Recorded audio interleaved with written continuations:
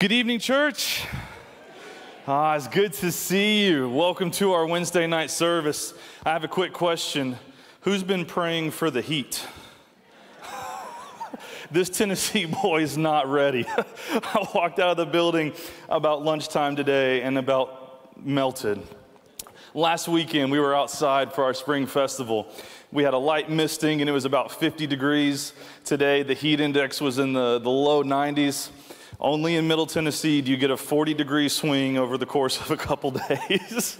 I act surprised. I shouldn't be surprised, but I am thankful for air conditioning. I really am.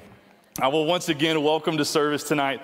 My name is Caleb. I'm a part of the adult ministry team here at the church, and that encompasses pastoral care and adult small groups and assimilation. And it is just an honor and a joy to have each and every one of you here tonight.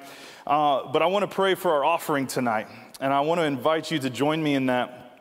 But tonight I really want to offer a prayer of praise. You know, last Saturday, again, our outdoor spring festival, Pastor Allen had an invitation for those who needed healing, and they stood, and those surrounding them, two or three, would place their hands on those needing healing, and they would pray for them. And I am here to report that over the Saturday, Sunday, Monday, Tuesday, tonight, Wednesday, we have received report over report over report of God moving and bringing healings to the lives of the individuals in this place and around the globe. We serve an awesome God. Can I get an amen?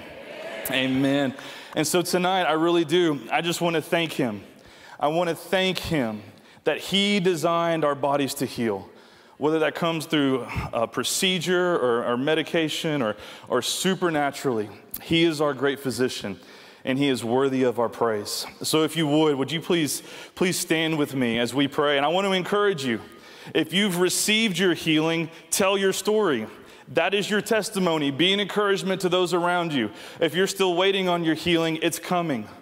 Do not grow weary. Do not grow tired. Do not grow faint. Keep praying. I don't know when it will come or what it will look like, but your healing is on the way because Jesus already paid the price. But let's praise the Lord for His goodness today. Let's go before the Lord. Heavenly Father, Lord, we come before you with great thanksgiving and praise this day. Heavenly Father, I thank you that we are fearfully and wonderfully made in your image, Father God. Lord, male and female, you created us. And Lord, you designed our bodies to heal. When you knitted us together in our mother's womb, Father, Lord, you knew every little cell, you know every little detail. Lord, you designed us, Father. And Lord, we thank you and we praise you that we are your image bearers, Father God.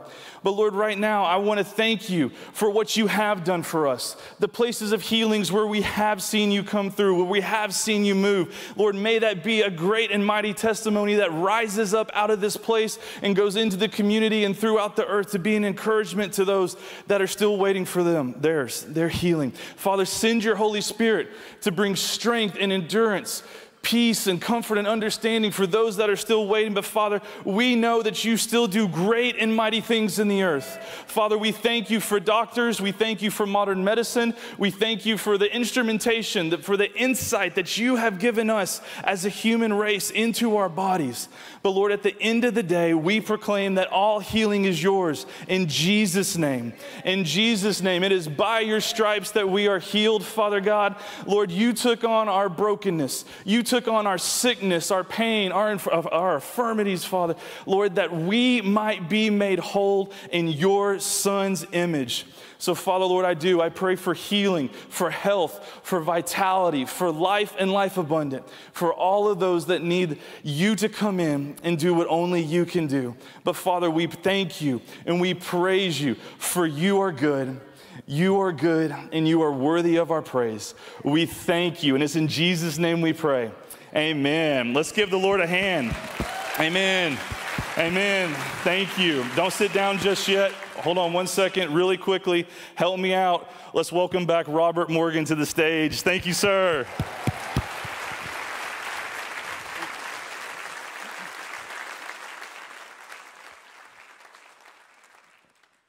Wow, after a prayer like that, anybody ought to be able to preach and teach and I'm so happy to be back. I appreciate Pastor Allen inviting me back. He is such a respected man in this church. But I've got a suggestion for the Murfreesboro Planning Committee. We need a 10-lane highway right to this campus. That's what we need.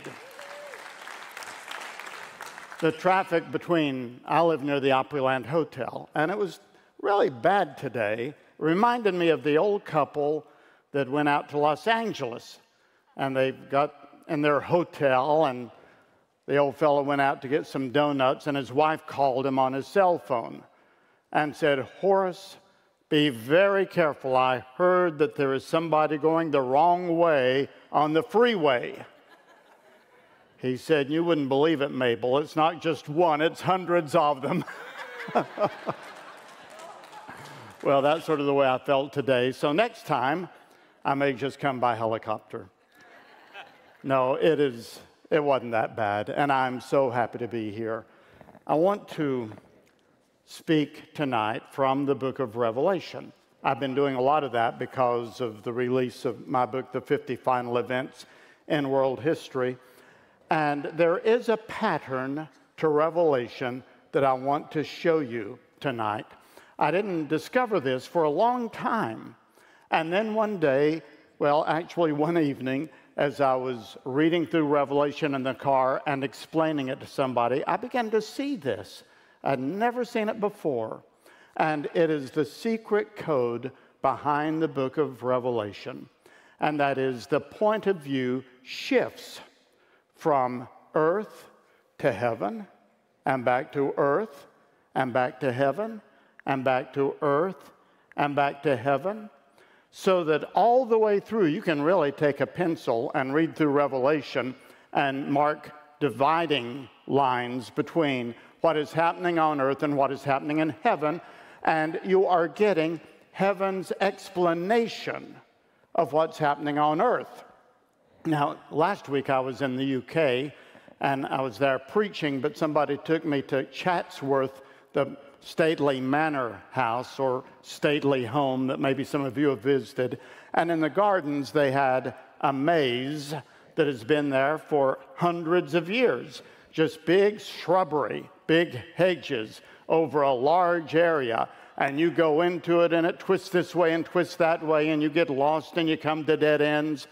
But in the middle of the thing, if you can get there, there is a platform, and when you climb up onto that platform, you can see everything and figure out how to get your way out. Your perspective changes. Well, that's what we've got to do in life. We are down here on this level. Things often don't make sense. We run into dead ends. We run into rocky ground. We run into narrow passageways. We have a lot of difficulties in life. But when we look at it from above, things become more clear. And we can see the pathway forward with the wisdom of God. Now, that is the underlying message of the pattern of the book of Revelation.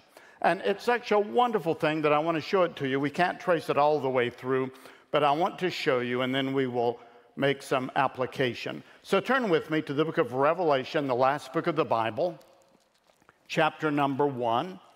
And after the prologue, it begins in verse 9. I, John. Now, this is John the Apostle. Now he is about 85 years of age. He was probably 19 or 20 when he began following Jesus as a young man. I believe that John was the sales representative for his family's extensive fishing business up in Galilee. We know from archaeology that the fish from the Sea of Galilee were prized all through the Middle East. And there are places where there were factories there for processing them. Sometimes they were dried. Sometimes they were put in vats and transported live. Sometimes they were pickled or other things were done to them. But it was a delicacy. And do you know that in John chapter 18, when Jesus was arrested, he was taken into the court of the high priest of Israel, which was at the very top level of political and social strata in Jerusalem. And John was able to go right in. And he went out and he got Peter and brought him in because the high priest and his household knew this 19 or 20-year-old John. How was that? And I think it's because the only explanation I can think of is that John was a very personable young man, brilliant, and a good personality and good with business. And he was the sales representative for the fishing business up in Galilee, and he sold fish to all of these people in the higher classes in Jerusalem. And then he began following Jesus and became the disciple whom Jesus loved. And after that, after the resurrection and the ascension of Christ, he ended up in Ephesus. The Roman Empire was already separating into East and West. And the East was speaking Greek, and the West was speaking Latin, and the primary church in the West was in Rome. But the primary church for the entire Eastern church was Ephesus, and John became the bishop there for many years, and probably he was 80 or 85 years old at the time of this writing, and he was still overseeing the churches in that area. And it says, I, John, your brother and companion in the suffering and kingdom and patient endurance that are ours in Jesus, was on the island of Patmos because of the word of God and the testimony of Jesus. Now, where was the island of Patmos? It was on earth. This is an earthly location. It was an island in the Aegean. And John had been banished there by the Roman authorities because he was the last surviving apostle, and his influence was very great, and they wanted to break off that influence without making a martyr out of him, and so they exiled him to this island. What the Roman authorities didn't know was that the Lord was actually behind it, using it as an opportunity to get John's undivided attention, to give him the contents of the last book of the Bible. What the devil tries to do, the Lord has a way of turning around and using for his glory. And so he was on the island of Patmos, and on the Lord's day, I was in the Spirit, and I heard behind me a loud voice like a trumpet, which said, write on a scroll what you see, and send it to the 7 churches, to Ephesus, Smyrna, Pergamum, Thyatira, Sardis, Philadelphia, and Laodicea. I have a map in my book, and you'll see that's just in a circle of churches. It's like along a postal code in the Roman Empire, and John was over them. And I turned around to see the voice that was speaking to me, and suddenly John sees the Lord Jesus Christ, glorified and lifted up. I've talked about this before. You've heard me say this before, but the majestic power and radiance of the glorified Christ in heaven caused John to fall on his face. He hadn't seen this wonderful friend of his for 65 years, and the first words that Jesus said were, don't be afraid. I was dead, but now I'm alive, and alive forevermore. So he's seeing Jesus in heaven. But now in chapter 2, we're back down on earth. To the angel or the messenger of the church of Ephesus write. And we have these 7 churches. And the Lord Jesus has given this information to John. John is now going to give it to these 7 churches. And so the Lord wants these 7 churches who were the original recipients of the contents of Revelation to be as strong as they could be. And so in chapters 2 and 3 of Revelation, we have a diagnostic evaluation of every congregation. Now, I've been pastoring the same church for 43 years. I'm no longer senior pastor, but I've been there. And so I read about Ephesus, and then what Jesus says about Smyrna, what he says about the church in Pergamum, about what he says about the church in Thyatira, In chapter 3, the church in Sardis. In chapter 4, Philadelphia. In chapter Laodicea. In chapter 3, at the end, the church in Laodicea. And I say, which of these 7 churches is my church most like? And the answer is all of them. We all have strengths, and we all have weaknesses. And one day I'm going to preach a sermon through these 7 churches. I'm sure that Pastor Allen has done that. Pastor Jackson has done that. But every one of these churches have strengths and weaknesses to them. So when we read these 2 chapters, we are able to evaluate our own churches and our own individual lives and say, well, look, I am persevering. I am working hard. I have good doctrine, but I've grown a little lukewarm. Or my first love has died down, and we are able to evaluate ourselves and say, Lord, I need to be as strong as possible if I am to receive and understand and pass on to others the content of Revelation about the last days and the future you have for this planet. So help me as I read chapters 2 and 3 to take these words to heart. So that's why those 2 chapters are there, and all of these churches are down on earth. But now look at chapter 4. After this I looked, and there before me was a door standing open in heaven.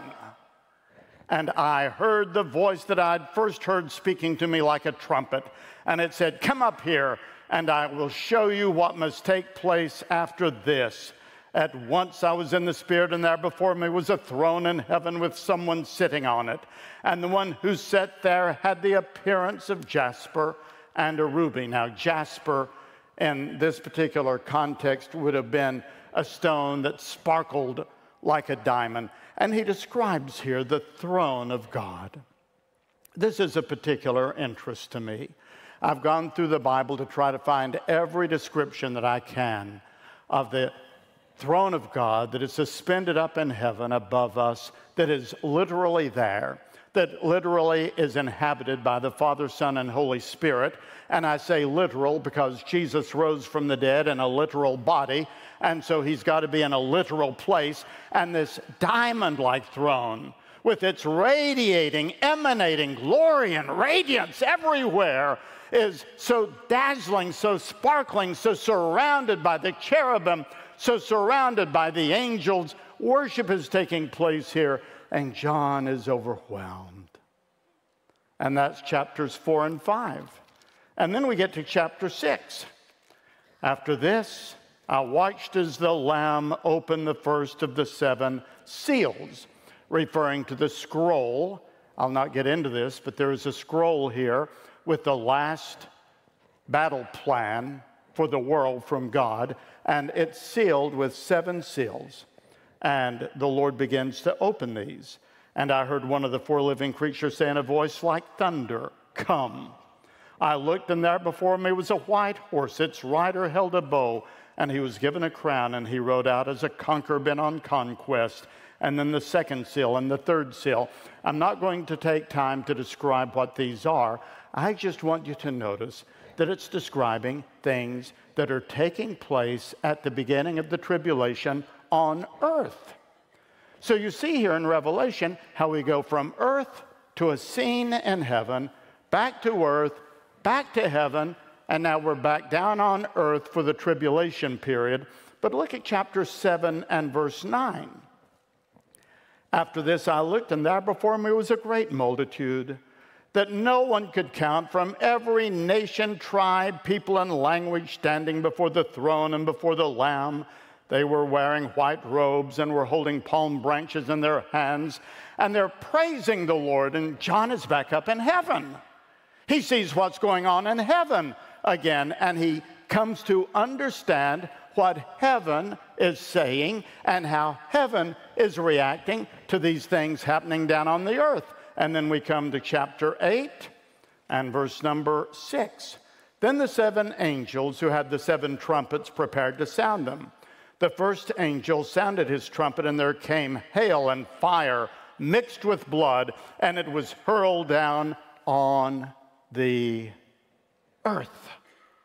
And now we have another set of disasters after the 7 seals. And these are called the seven trumpets. And all of these various disasters are intended to drive people to Jesus and to judge evil. Now, all through this, heaven is rejoicing. You say, why is heaven rejoicing while judgment and catastrophes are happening on earth? Because evil is being dealt with, and it's going to be dealt with once and for all, and the way is being cleared for Christ to come again. So heaven is looking at all of this differently. And down on earth, it's pretty rough. Up in heaven, now it goes all the way through the book like this. I don't want to take time to go through all 22 chapters, but let's turn over to the end. Look at chapter 18 and verse 21. 18 and verse 21. And now we are in the empire of the Antichrist, which is referred to as Babylon. Now, if I've lost you with Revelation, then I have a book that I could suggest to you.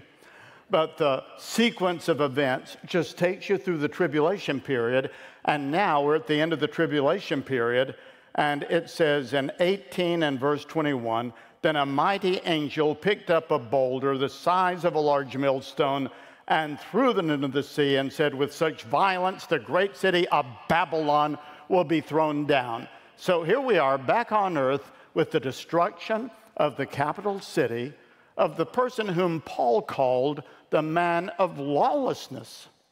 But now we come to chapter 19, and we're caught back up to heaven. Look at chapter 19, verse 1. After this, I heard what sounded like the roar of a great multitude in heaven, shouting, hallelujah. And again it says, hallelujah. And again it says, hallelujah. And again it says, hallelujah. Hallelujah, over and over again, as the angels are erupting into praise that has never been heard before and may never be heard again, because the time has come for Christ to return to earth. And his return is described in this chapter. Verse 11 said, then I saw heaven standing open, and there before me was a white horse whose rider is called Faithful and True. With justice he judges and wages war. His eyes are like burning fire, and on his head are many crowns, and he has a name written on him that no one knows but he himself, and he is dressed in a robe dipped in blood, and his name is the Word of God. The armies of heaven were following him, riding on white horses and dressed in fine linen, white and clean. Coming out of his mouth was a sharp two-edged sword with which to strike down the nations, and he will rule them with a rod of iron. And it goes on to say that his name that is written on his robe is King of Kings and Lord of Lords. And heaven then comes down to earth in the form of Jesus Christ. He sets up his kingdom. And then in the last two chapters, we're back in heaven, but this time to stay. It is the new heavens, the new earth, and the city of New Jerusalem. And the last two chapters give us the most vivid, glorious description of how the children of God through Christ are going to be spending eternity that you can find anywhere in the Bible. So that is a very brief review, not of the contents of Revelation, but of the pattern. Now, I don't know how many of you here, I grew up in East Tennessee, Northeast Tennessee. I grew up in a town called Elizabethton and in Roan Mountain, and we were fans of the University of Tennessee. And the whole of East Tennessee is painted orange. And when I was a boy even, and I remember my dad owned an apple orchard, and during harvest season, which is in the fall, they would play the UT games from the radio over the loudspeakers so that we wouldn't miss anything. And there has never been anybody like John Ward. I don't know if you've never listened to him do a play-by-play. How many of you have? Well, about half of you. He was a wonderful play-by-play announcer, and he had a color. Bill Anderson was his color commentator or his analyst. And John was very, very dramatic. You know, he tried to paint pictures. He had a wonderful voice. And so it would be something like, we'd be listening to the radio, and it would say something like, long pass downfield, caught at the 20, to the 15, to the 10, to the 5, to the 4, wrestling to the 3, going on to the second, and give him 6, touchdown. And if you were watching on television, the guy had made a touchdown 30 seconds before. But John was just drawing out the play-by-play for the excitement of it. Then Bill Anderson would say, now, what happened, John, was, and here is why they did that play, and here is what's going to happen next. And he would analyze it from his booth up in the sky. That's what you have with Revelation. You have the play-by-play of what's happening down on earth during the tribulation period, but it's interspersed at every point with the commentary from heaven. Now, the reason is we need to understand what is happening on earth from the perspective of heaven, or we will be lost in the maze. Not only in the maze of Revelation, but there's a broader lesson here.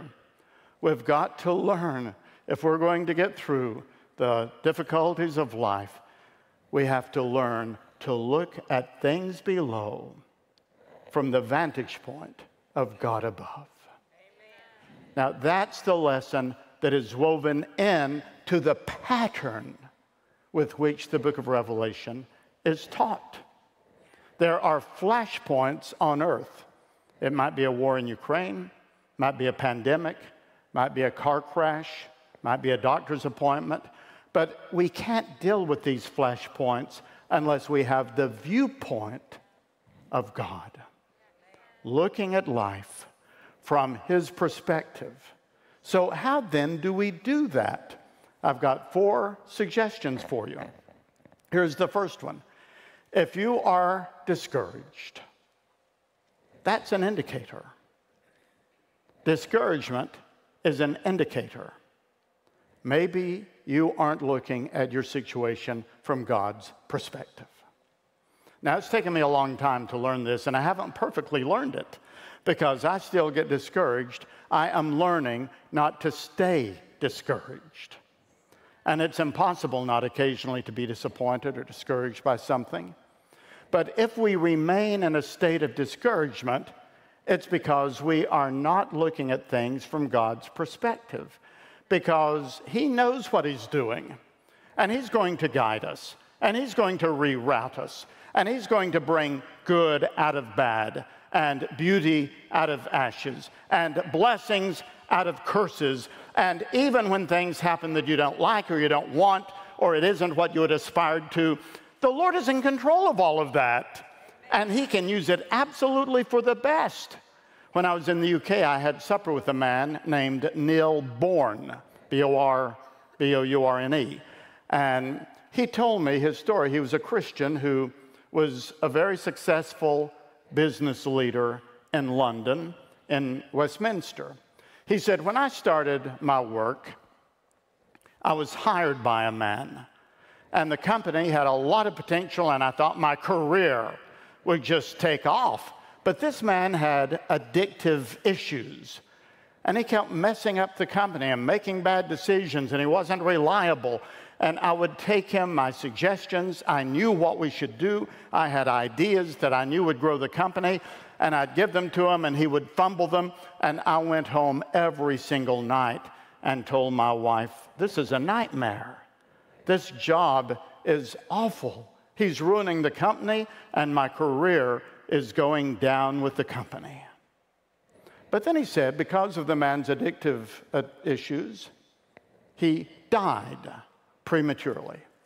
And because he had run the company so bad, the stock was very low. The company was undervalued. And Neil said, I was able to pull together the financing because the stock was so low to buy the company, and then I could implement my own policies. And he said, through the years, the company has thrived and grown, and now I understand why, if it hadn't been for all of those days when I went home so discouraged and so dejected, I would never have later been able to buy this company. The Lord had a plan. He knew what he was doing. That's true for everything in the life that is committed to the Lord. You give something to the Lord, might be a burden or a problem or an opportunity or a potential, but you give it to the Lord, and he knows what to do with it. He knows better than we do. The Bible says, trust in the Lord with all your heart and lean not into your own understanding. In all your ways acknowledge him, and he shall direct your paths. So if you're discouraged, the Bible says, do not be discouraged. Just look that up. It says it many times. I counted once. I think it's about 45 times. The Bible says, do not be discouraged. There is never a time when it says, be discouraged. Not one. It says, do not be discouraged. The only way we can do that is walking by faith. Amen. And trusting in the promises of God. So if you are discouraged, take it as a clue that maybe you're not looking at your situation from God's perspective. It would be like reading all of the earth passages of Revelation and never reading heaven's commentary along the way. Here's the second thing. Commit whatever grieves you into the hands of him who never leaves you. Isn't that a wonderful phrase? I think apart from the Bible, that is one of the greatest phrases that has ever been written. It comes from the English translation of a hymn, a German hymn by the Berlin pietistic hymn writer Paul Gerhardt. And I love this hymn so much that when they came to me with my book, The Red Sea Rules, and said, we're going to reissue it, do you want to make any changes? I said, I want to make sure this poem is at the end of the book. And so they put it in there. It comes from the 1700s. But it says, commit whatever grieves thee into the gracious hands of him who never leaves thee, whom heaven and earth commands, who charts the clouds their courses, whom winds and waves obey. He will direct thy footsteps and make for thee a way. Amen. So whatever it is that is grieving you, all of these tribulations on earth, commit them to the Lord. That takes practice. At least it has for me. I've had to learn to do it. But the Bible says to cast all your cares on him. It doesn't say cast some of them. It doesn't say cast all of them except this one. It says cast all your cares on him because he cares for you. Psalm 55:22 says, cast your burden upon the Lord and he will sustain you. He will never allow the righteous to be moved. So trust in the Lord. Commit whatever grieves thee into the hands of him who never leaves thee. And thirdly, begin filling your heart, your mind, with thoughts from heaven. Because we've got to learn to think differently. Down here are all of these earthlings. And they're running around looking at things horizontally just from the perspective of people who are like going around in the maze, lost and running into dead ends. We've got to learn to climb up on that pedestal, open our Bible, and see things from God's perspective.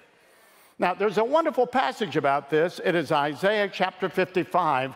It says, and this is the Lord speaking, my ways are not your ways, and my thoughts, your thoughts.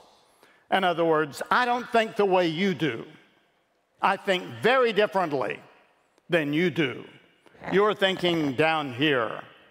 My ways are not your ways, my thoughts are not your thoughts, for as high as the heavens are above the earth, so my ways are above your ways, and my thoughts your thoughts. You say, well, if that's true, how can we ever learn to think like God? Well, the verse goes on to say, as the rain comes down from heaven and the snow, and returns not thither, but waters the earth and makes it bring forth food for the eater and bread for the sower, so my word is that comes from my mouth. It will not return unto me void. Now think of the way the Lord waters the earth. What if he said, oh, Middle Tennessee needs some rain, and he just had a big vat and he poured out 10 billion gallons of water all at once? He does it in one little drop at a time. And it waters the earth, and he gave us his word. It didn't just come plumping like that. It came one word at a time, one verse at a time, one chapter at a time, one book at a time, until we have in our hands here the collection that represents the very thoughts of the mind of Almighty God. And so when we begin to study the Bible every day, then it enables us to increasingly develop his perspective. It's impossible to read your Bible and study your Bible every day with an open heart without gaining wisdom. And wisdom is looking at life from God's point of view. It's a very old definition. Wisdom is looking at life from God's point of view. So as we meditate on Scripture, then that Scripture is remolding our mind. What does it say in Romans chapter 12? Be transformed by the renewing of your mind. And as your mind is conditioned by Scripture, you begin increasingly looking at things from the perspective of eternity. And this is what Colossians chapter 3 says.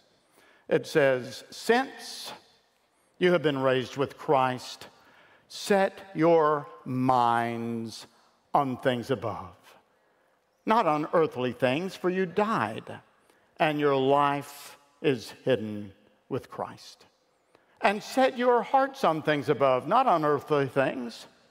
And when Christ, who is your life, appears, then you will also appear with him in glory.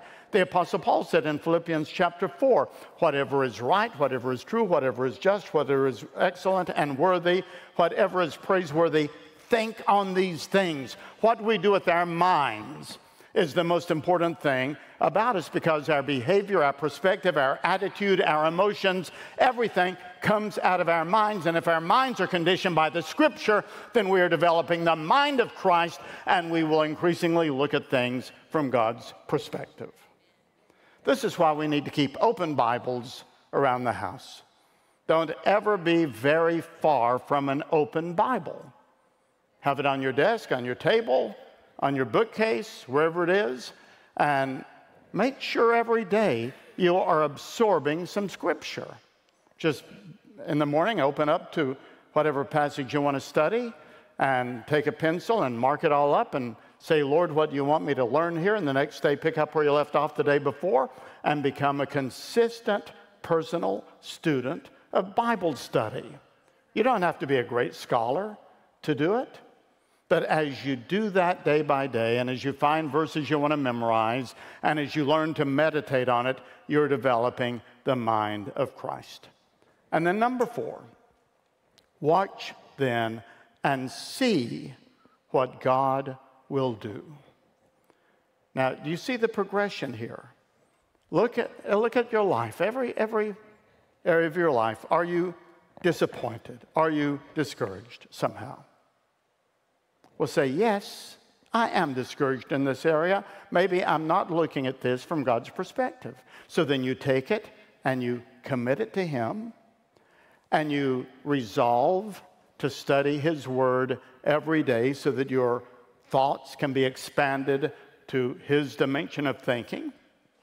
And then you wait to see what God will do. I've got an example of this that I'll share with you. There was a lady, a writer named Robin Lee Shope. And she was 20-something, not married. All of her siblings were married. Their mother was still alive, but the older lady became frail and needed a caregiver. And Robin Lee said, I'm not married. I'll move in with Mom and take care of her. And she moved in with her mother, and for several years, that was her full-time task, really. Was taking care of her mother and cooking for her and helping her with her household duties. And at night they would read the Bible together. And when her mother passed away, Robin was just devastated because not only had she lost her dear mother and her companion, but she had essentially lost her purpose in life, because that's what she had put herself into, and she was heartbroken. And when the time came for the funeral, she was sitting alone on the front seat. Her siblings and all of their families were all around her, but she happened to be alone on that front seat. And the casket was in front of her, and she was just weeping and sobbing and feeling so sorry for herself. And during the funeral, she heard the back door open of the church and footsteps coming down the aisle, and a young man sat down beside her that she had never seen before. And as they gave the eulogy and they gave the sermon, he was weeping and just felt so heartbroken, and she was curious. Who is this young man? And the funeral proceeded, and finally he looked over at her and whispered and said, "Why do they keep calling her Margaret?" And Robin Lee said, "Because that's her name." And the funeral went on a little bit longer, and the young man looked over and whispered again. He said, "I don't know why they keep calling her Margaret." And Robin said, "That's her name." He said, "No, her name is Mary. Mary Jones." Robin says, "That's not whose funeral this is." He said, "Isn't this the Methodist church?" She said, "No, that church is across the street. You're at the wrong funeral." And then the worst thing that could possibly happen happened. They both got the giggles on the front row, and they covered their face with their hands and pretended to be sobbing, but they just couldn't stop giggling. And after the funeral was over, they met in the parking lot. He said, "Well, I've missed my aunt's funeral." He said, "Would you like to have a cup of coffee?" And she said, "I might as well." And 1 year later, they were married in the little country church where he served as an associate pastor. And when people asked them, "How did you meet?" he says, "Her mother, Margaret, and my Aunt Mary introduced us, and it was a match made in heaven."